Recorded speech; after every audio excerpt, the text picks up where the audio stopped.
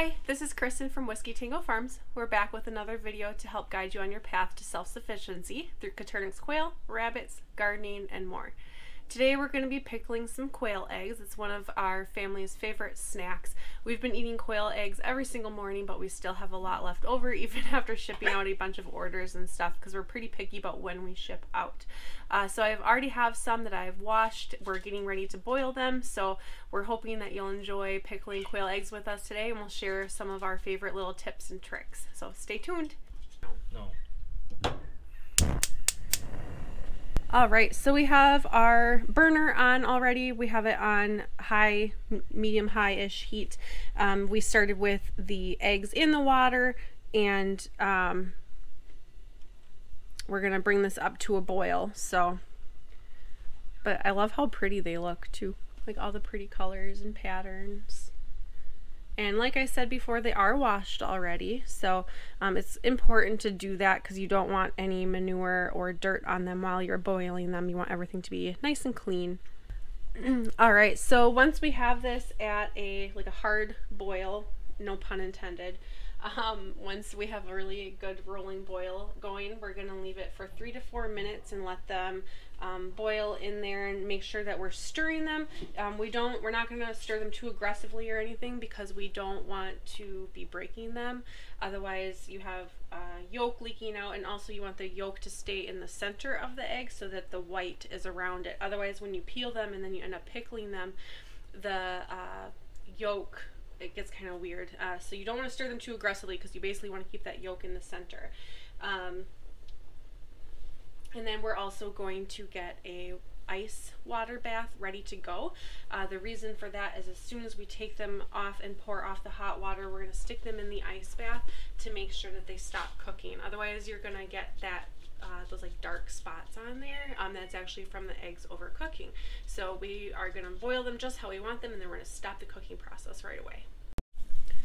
Alright, so here you can see we've got a strong boil going. So we are going to set our timer for 3 or 4 minutes, and I'm just going to stir, like I said, real slow, not aggressively or anything. We don't want them to crack. We don't want, oh, like I just did that one right there. That's my own fault. But we also want the yolks to stay towards the center, and then the whites on the outside, so that when we pickle them, we don't have any issues. Alright, now that we have that at a rolling boil, I have Brandon on stir duty. The timer is set, so we are going to make our ice bath here.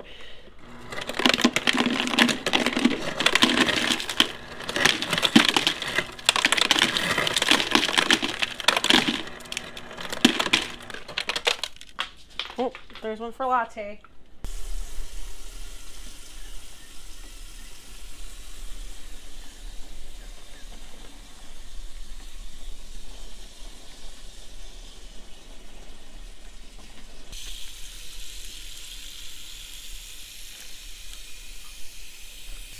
I hear Latte enjoying her little ice chunk I dropped on the floor.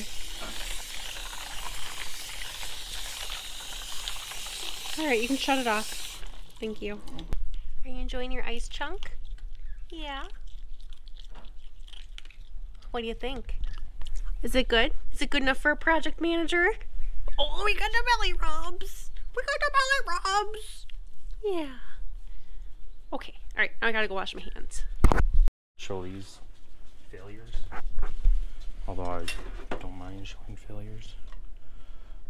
Dump the eggs in the cold water. I don't know where the spoon is. There it is. But not too aggressively. That's alright if you do it now. You're gonna crack them anyways. I suppose. And I suppose the cooking process is already done, so that makes sense.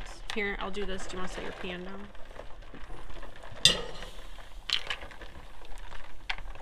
And how long should we leave them sit like this? Or does it not really matter? Just once they're cool, we can start. Yeah, we'll start peeling them. So are they easier to peel hot versus cold, or does it not really matter? I mean, they're going to be pretty cold. They're going to be pretty cold after we're done with this anyways, right? Yeah, peel them when they're cold. No, I know some people will say to soak them in, is it just vinegar overnight? Vinegar and overnight, it, yeah. the hard shell kind of comes off, and you basically just have to take that, like peel that membrane off. And we did that once, but since I am pretty busy at work and stuff, we're just trying to kind of do this all at once. So even though it would probably be a little easier that way, for time's sake, ironically, we're just going to do it all today, I think. So there, we can probably start, huh? So we'll go set up a little station here for peeling them and stuff.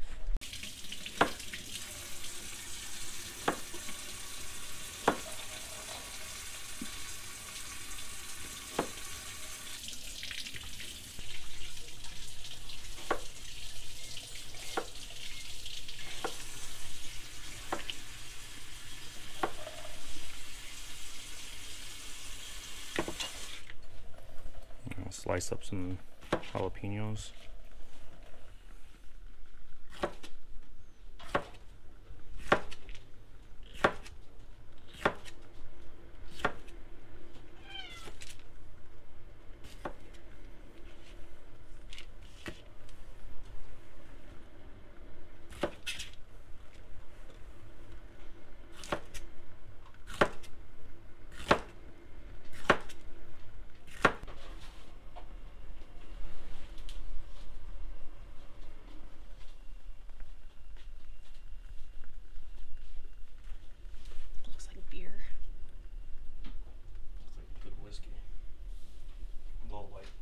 So I had Brandon cut up the jalapenos and onions while I was, what was I doing? I was doing something. I was getting the water bath ready. Oh, washing more eggs.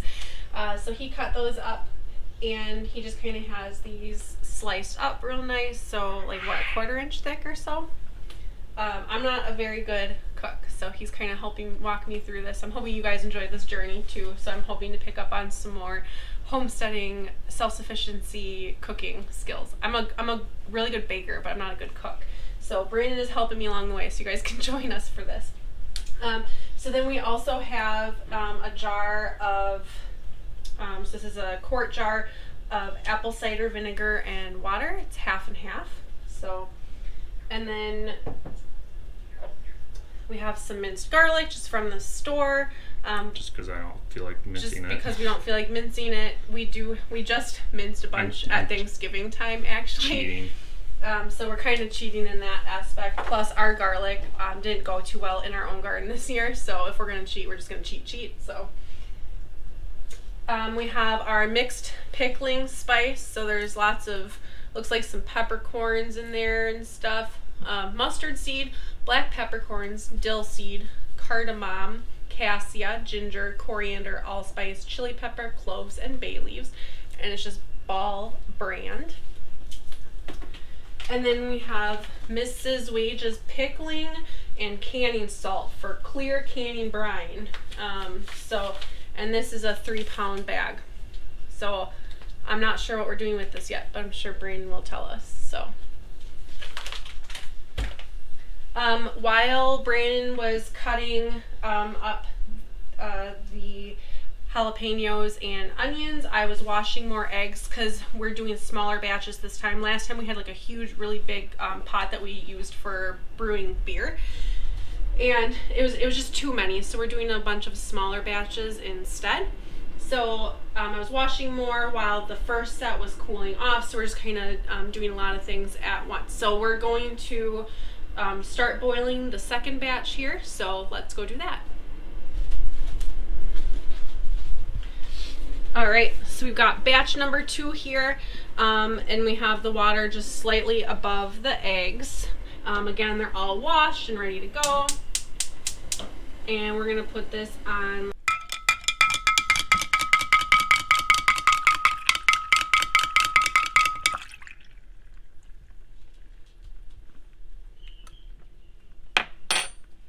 Just putting a little bit of onion and jalapeno at the bottom, and then we'll layer it when we stuff the other stuff in here. I like how thin I got these ones. The thinner the better. They pickle a lot better. Let's see, because the flavor has more to do with surface area than anything, right? I'll put a garlic. I like lots of garlic. So it's like half a teaspoon garlic in each of these pint jars. It's more than half a teaspoon. That's like a tablespoon, dear. It's like a teaspoon.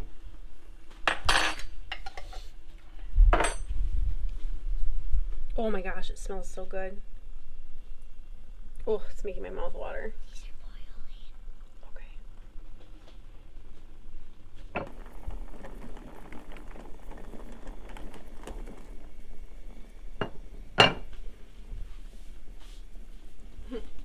Oh, the steam coming off the spoon.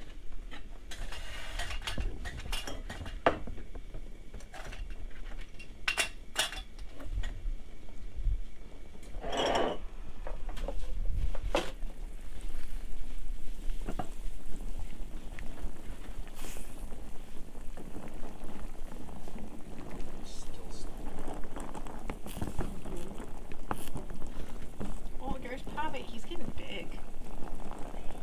Yeah, he's like the size of a freaking turkey. That's what happens.